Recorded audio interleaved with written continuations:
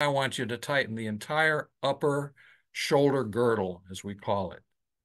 And when that happens, the neck muscles on the side of the neck get tight and they squeeze the brachial plexus. And that is why, and the brachial plexus innervates the arm, hand, and finger, both for motion and feeling.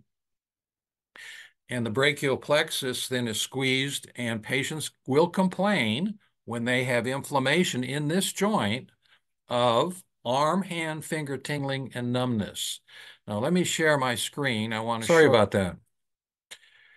This is out of Grey's Anatomy. This is my copy of Grey's Anatomy, dated 1953, which is gifted to me by the chairman of the Department of Anatomy at Indiana University when he found out that I couldn't afford my own copy of Grey's Anatomy.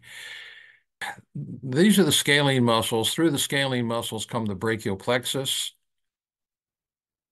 Brachial plexus comes underneath the deltoid down into the arm, and when these muscles get the signal to tighten up, they cause arm, hand, finger tingling and numbness. But I want you to take a look at the anterior part or the front part of this diagram.